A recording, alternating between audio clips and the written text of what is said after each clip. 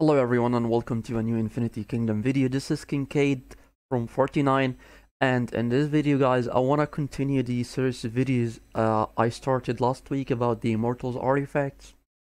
And in this video I want to cover the ranged Immortals artifacts. I want to keep the mages for last since they have the bigger pool and they have the bigger options of artifacts that they can choose from. So let's start. And ranged immortal stats are pretty much like attack immortals. They have a very high physical attack and a low magical attack. They have a decent physical defense and a high magical defense. It's not as high as the attack immortals. They are like the smaller versions. However, the stats rates are pretty much like the attack immortals. If we take a look here, I don't have the artifacts on. Where did it go? Yeah, I'm using a different marsh at the moment, but the attack immortals are pretty much like ranged immortals.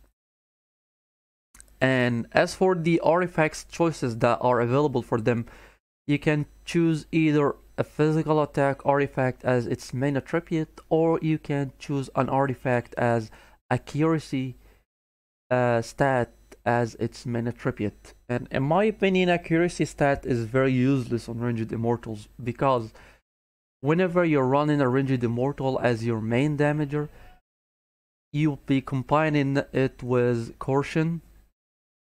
You can play a ranged immortal as your main damage and you don't have caution on this marsh, so it's very pointless to have accuracy artifact on your ranged immortal. Because they already have a high accuracy stat. I'm not sure if it's the accuracy stat that is high or the probability of their skill landing is very high. However, I rarely see ranged immortals missing their ultimate skill. As for the main stat that you need to go for is the physical attack bonus.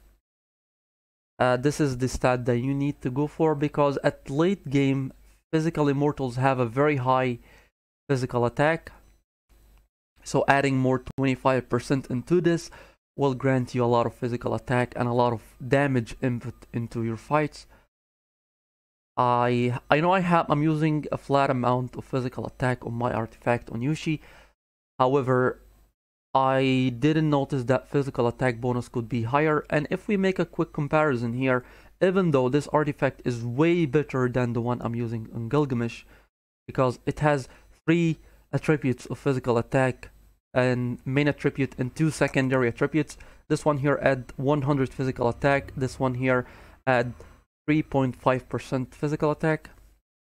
Even though it has this much physical attacks on it, if we replace it to another one that only has 1 physical attack bonus, which is the 25%. Let's take a look at the stats first. You can see here that my Yushi got 4040 physical attack on him. If we replace this, you'll be able to see that physical attack dropped by only 100 points, even though this one here has only 1 attribute of physical attack. This means that physical attack bonus is way better than the flat amount of physical attack. And as for the special attribute, I don't think that ranged immortals have a high critical hit. I'm not sure about this, but I don't think it will be as high as a mage, right? Now this is yeah, I've got around or almost 4000 critical hit on my Merlin here, so compared to Yushi, it's not as high. Let's add his artifact back. Yeah, it's not as high as this, even though he gets crit value from his weapons, or this is the case for all weapons. Yeah, this is the case for all weapons. And he is getting accuracy rate from his set as well. This is one of the reasons, maybe. Alright, so he doesn't have that high critical hit, so using Annihilation Artifact on him is not a good idea.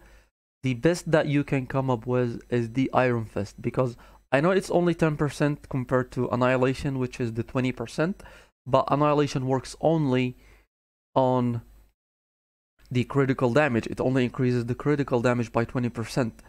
And since he's not dealing that much of critical damage, so Iron Fist will add more value, which is the 20% overall damage that he dealt over the fight. So a quick recap, guys, about their stats. They're pretty much like the attack Immortals. High physical attack, low magical attack, a decent physical defense, and a bit higher magical defense. It's not as high as the attack Immortals, but it is a bit similar. And about the artifacts, you need to go for the physical attack bonus, not the one that I'm using here. For the special attribute, you need to look for the Iron Fist and not the Annihilation one.